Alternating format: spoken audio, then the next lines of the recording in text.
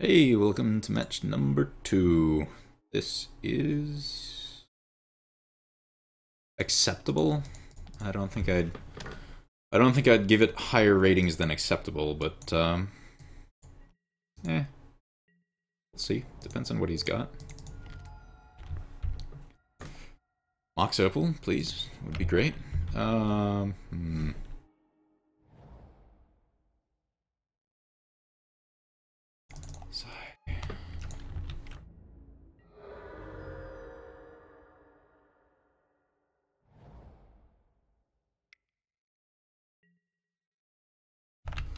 I do think I want the land.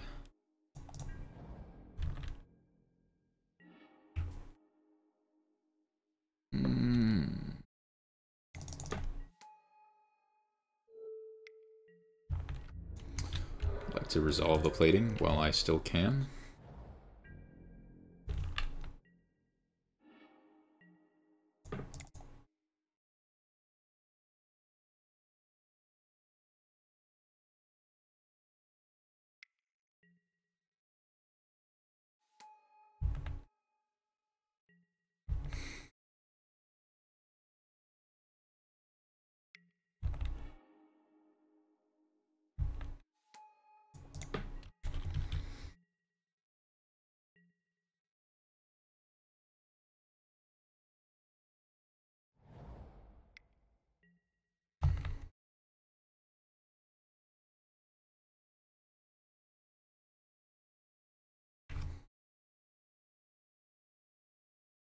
I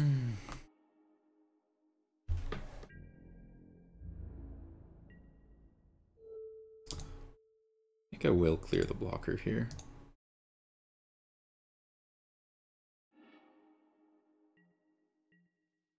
This will get me 4 more damage.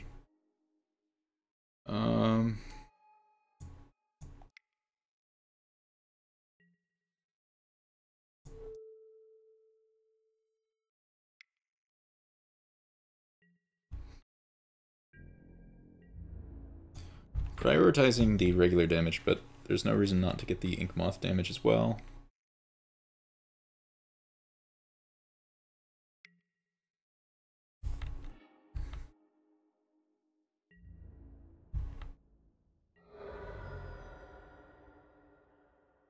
Prioritizing regular because I have the extra 4 damage reach of Galvanic Blast, and I think it's more likely overall that I get there with that kind of damage.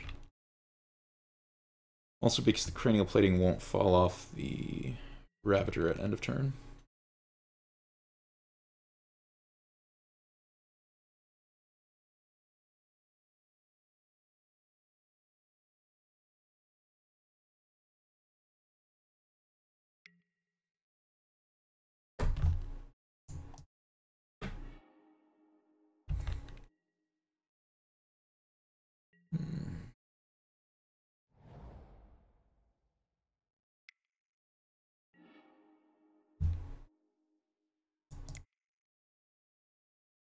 This actually opens him up to losing a land, since he doesn't get to Rampant Growth, since I get to eat it. That might throw off his calculations enough for him to die. Let's see. Yes, I do want to cast Ravager. And attack.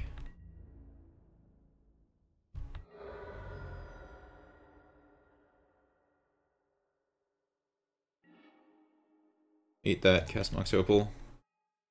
He could still have a Mana Leak or something like that, or a Negate. So I'm going to wait for him to cast a Tap Out, and then in response, now he doesn't have the mana to do anything that prevents him from dying. Alright, so let's see. Etch Champion we liked, Grids we liked, Ravagers not so crazy about.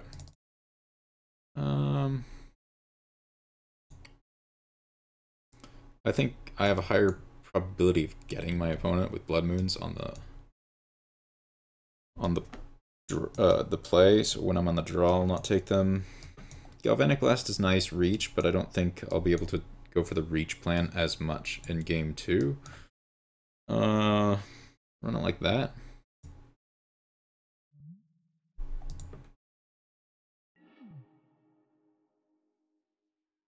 The Ravagers were good in that game, admittedly. If this had one land, I'd be happy with it. Or one more 0-drop. As it is, I don't think I can keep it. This hand is decidedly mediocre. I will keep a Thoughtseize, though.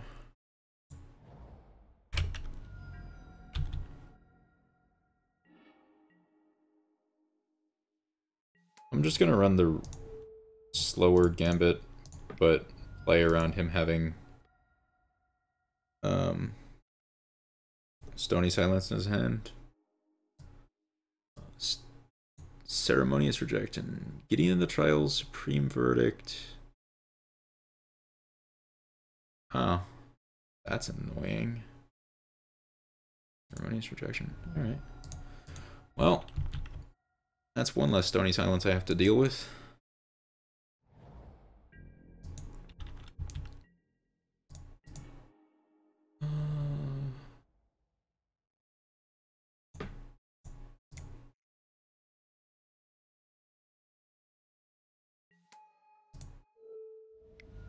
I was hoping to bait out the Ceremonious Rejection with the Signal Pest, but alas, it is not to be. I think I'm probably going to end up saving the Steel Overseer for after the Supreme Verdict.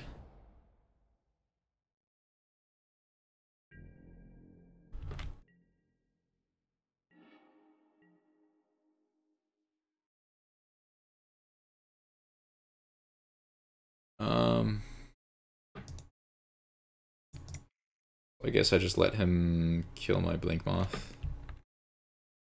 That's what's going to happen.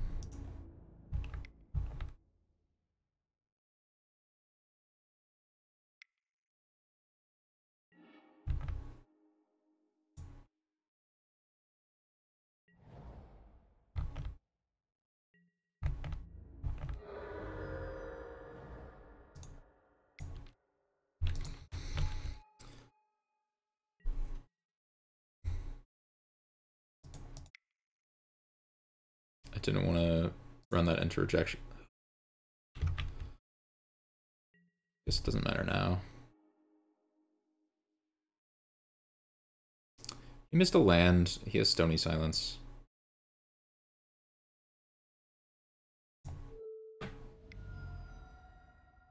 I'm aware that if he hits a land next turn, I get super punished for this, but honestly, if he's casting Verdict and still has a grip full of cards, I don't think I can win.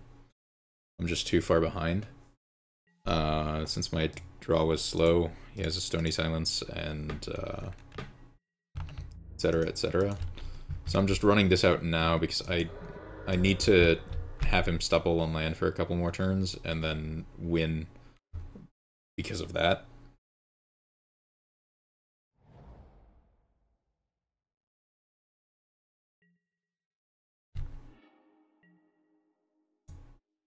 So now he's going to kill the Blink Moth. Then he untaps and verdicts, and then I'm pretty fucked. Ah.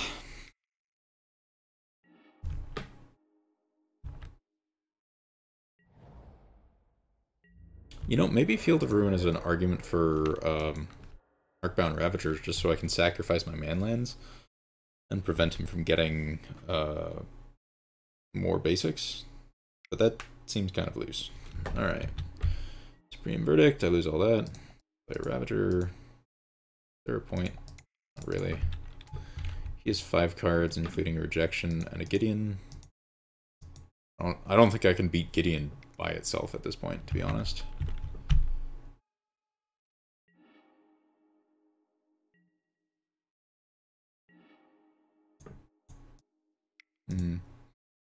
If I draw another land, and I can somehow kill Gideon, or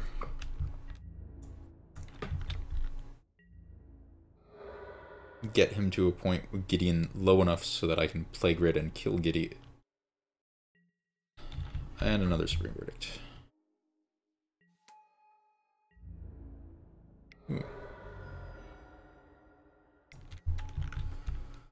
If he goes for another attack with Gideon and I draw land, and he has nothing, and I resolve the grid, then I can kill the Gideon, Maybe crawl back from there.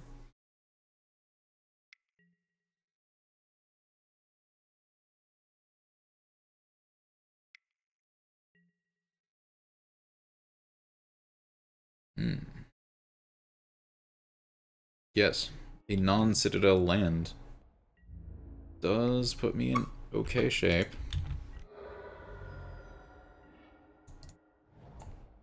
Perfect. Please resolve. If this gets leaked, then I'm definitely out of it.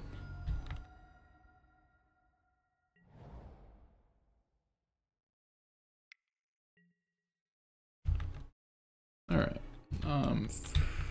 Pretty dead.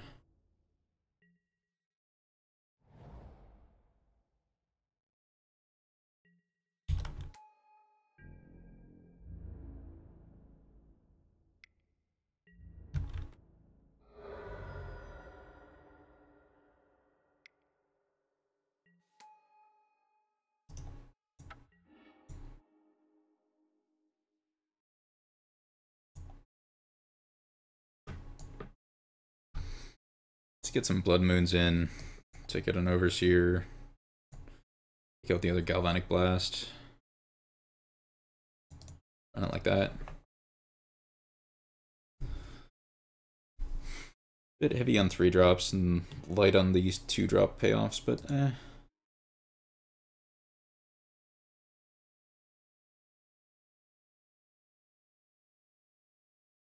This is pretty bad against Stony Silence, but I think I'm going to keep it anyways.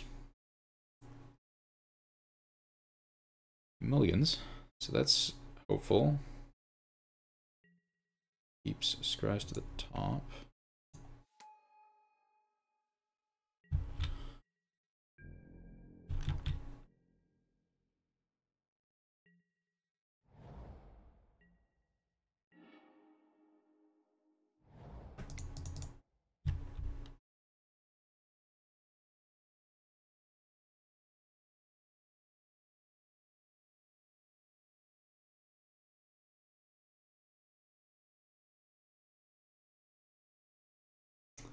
So what do I do next turn? If he doesn't Stony Silence me.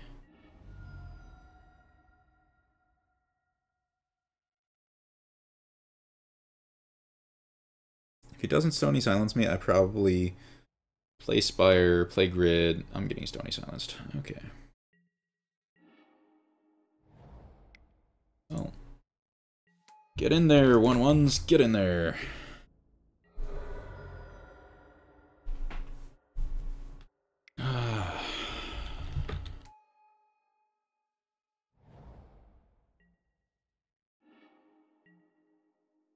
Perfect.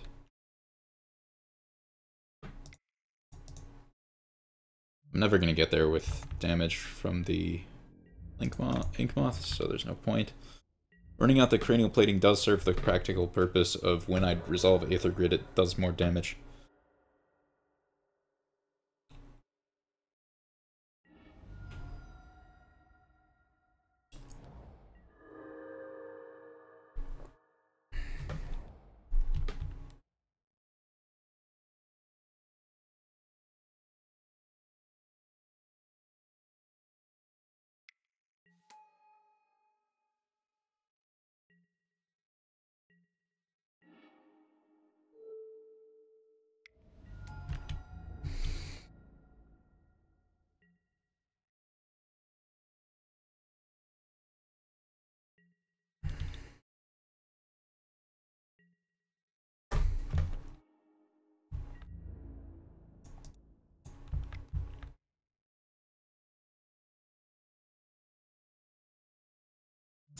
I don't want to get the Ink Moth killed by something.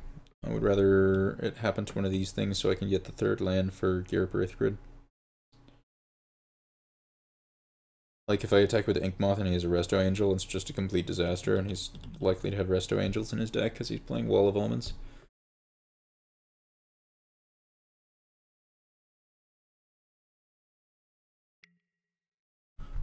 See? Exactly as planned.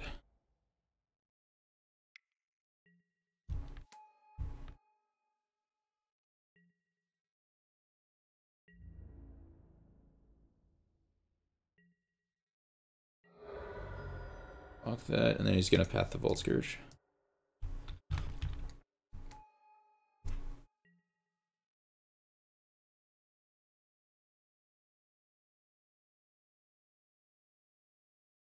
I don't think I'm going to be able to play around counterspells next turn. Oh, he's pathing his own Wall of Omens?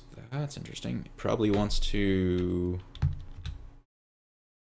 be able to activate Colonnades? Or Wrath the board? Or play Big Gideon?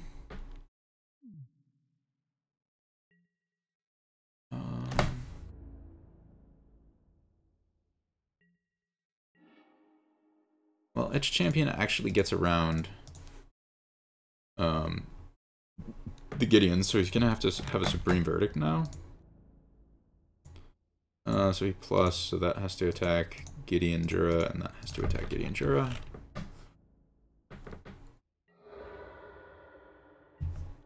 It's a mistake of him not to plus on the Steel Overseer, then he could block it and keep his Snapcaster, and then the Verdict, and I'm never going to beat two Gideons.